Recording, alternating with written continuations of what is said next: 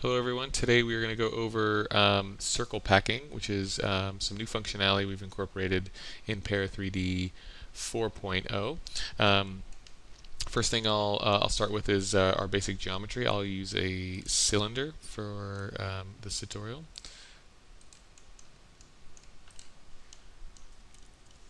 Um, so I don't need all these divisions in the z-axis.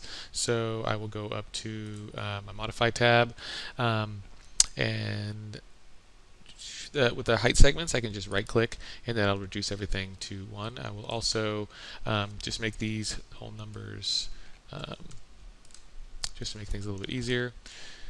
And then I will also need to create a reference point. So I'll just go to create, go here to a helper, and then a point. And this is going to be used for the circle packing reference point. So everything is going to pack around a reference point. I will be using this point as my reference. And these are the two elements you're going to need to get started with circle packing in Para 3D. Okay, so since we have our two elements, I'll just select cylinder, and then we'll create our array. I'm going to keep this as a copy as opposed to an instance, mainly because I'd like to have a variation in the radii that I'm creating in my circle packing.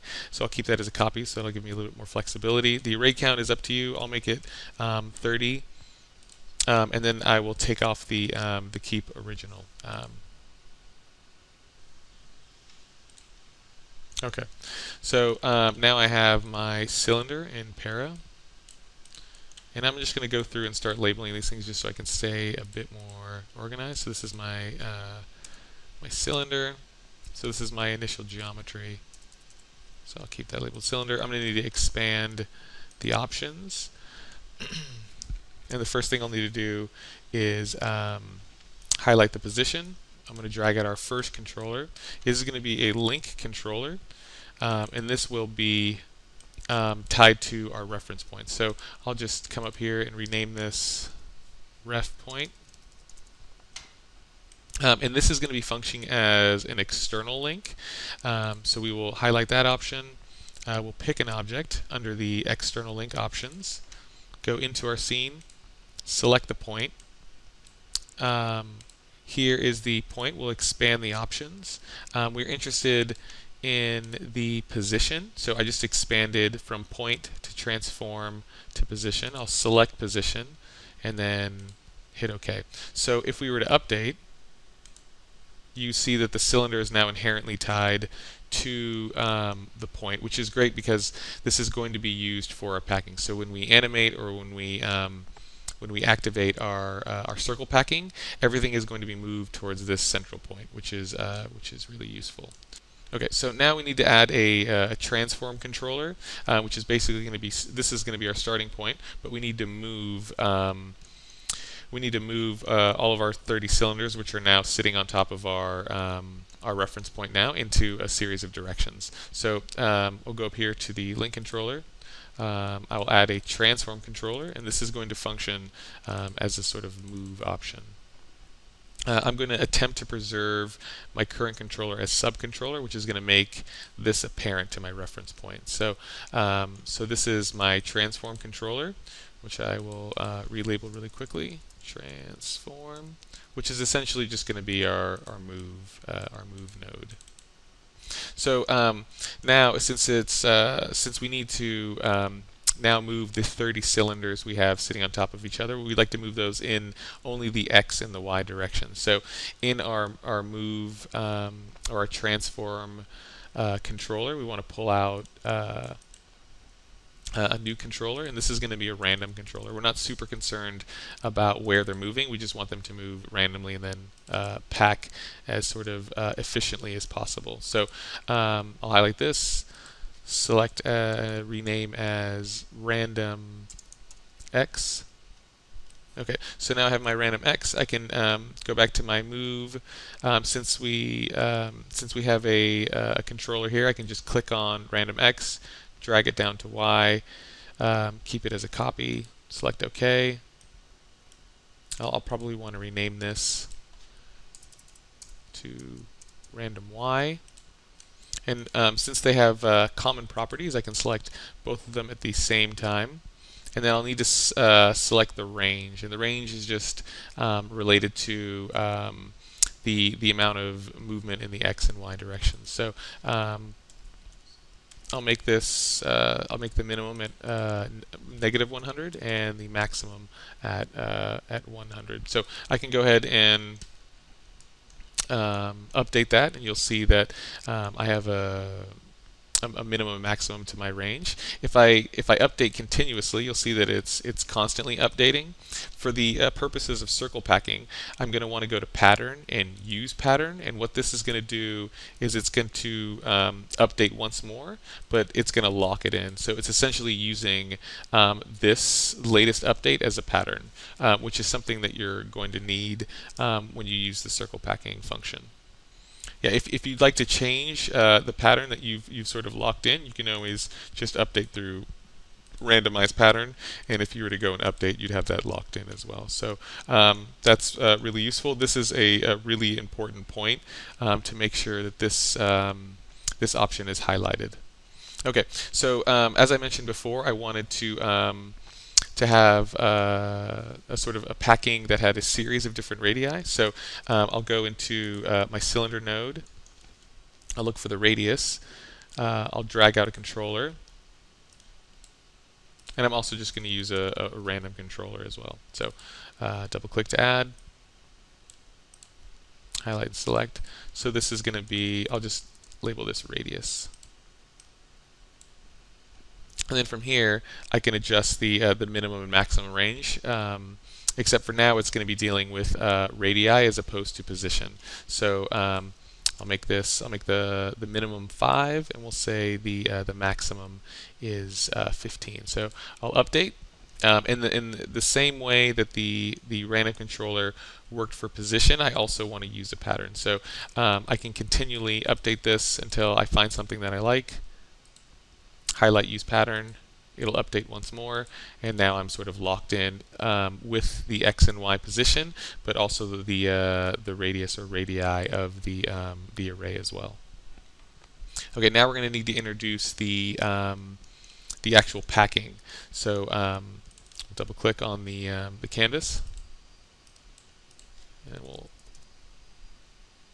add the packing controller. So we'll need to add, the first thing I'll do is label this packing. Okay, so since the packing is then going to be the parent of my transform and the rest of this paraflow, we can simply double click on the transform, slide everything to make space for our packing, which is going to then slide in here. Double click and that'll expand it, which just makes things a little easier to move. We'll go into our packing node and then highlight that. And then okay, so since we now have our packing inside our paraflow, we have to now select the type of packing we're interested in. For this tutorial, we are interested in circle packing. We will do a rectangle packing in another tutorial.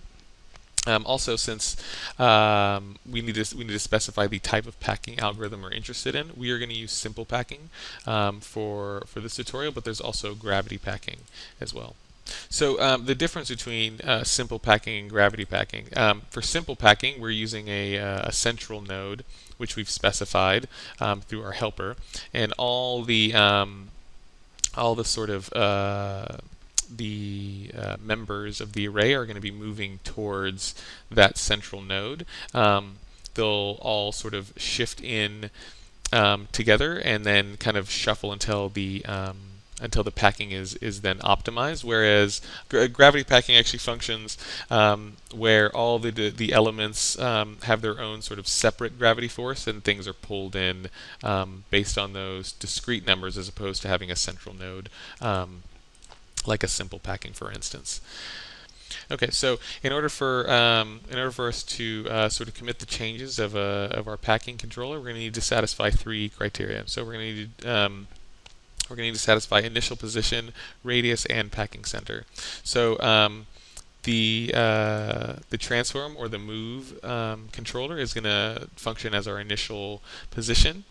For our radius, we're going to need to make a link controller.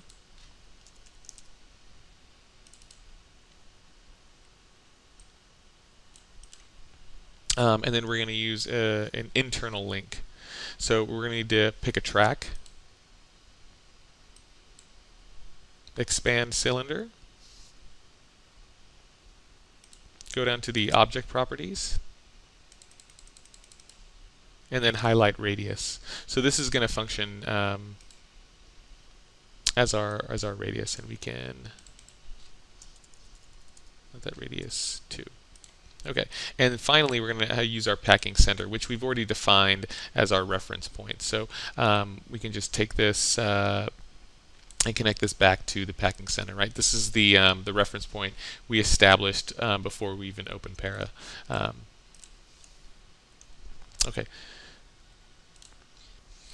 Okay, so before we run the packing option, I'm just going to go over a few of the last options. The distance actually functions as the distance between the members within your array, so you can specify that here. Damping refers to the speed in which all the members within the array head towards your reference point. So if this number were low, like let's just say 0.05, you wouldn't need to use auto damping. Auto damping essentially it'll take your initial value. So if I kept it at the default of 1, where these objects were moving closer to the sort of central node, they would slow down automatically. So this is a really important thing to have if your initial value is high, and this is used in conjunction with either run one step or run multiple steps. So for the purposes of this tutorial, I'll just reduce the number manually on auto damping. I could have just kept that at the default, used auto damping, and then updated. Run one step will show essentially the scenes of an animation step by step. I'll use multiple steps in an iteration of 10, which essentially means 10 scenes. So I would have to hit run one step 10 times to get the 10th iteration. But I can also specify that number. So I can update here, and you can kind of see that auto packing, and it's slowly sort of optimizing. With each click, I'm updating 10 times. Okay, so I can also animate these results if I wanted to, as opposed to showing that manually.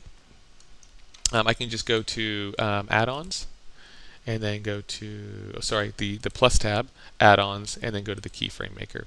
The Keyframe Maker is going to be the last node in the Paraflow as we are moving right to left. And we are going to highlight. We're going to go. We're going to connect the cylinder to the Keyframe Maker, and this is going to function as our animation. There are a few options that we need to go through before this works. We are only interested in animating the position. So the sort of motion of packing is what we're going to be highlighting with our Keyframe Maker, as opposed to the radius. The duration, we'll have start frame at 0. The end frame is going to be at 100. That refers to the timeline down here in Max. We can specify the number of keyframes or the time gap. The higher this number, the more frames you'll have in your scene. I will just make this 20. I will go to okay. So now my animation is set. I'll need to go back to my packing node, reset, and then update. So now I'll have my sort of initial geometry of the array. Go back to the animation, and I'll generate my keyframe from here. Give it a second to load, and then I can minimize Para, zoom in on my packing, and then hit play. And then you have the sort of animated packing. Okay, so if you have any questions or comments, please post them in the comments below, and also we will be posting the Paraflow associated with this video on our website as well. So feel free to download and give it a try for yourself. Thanks for watching.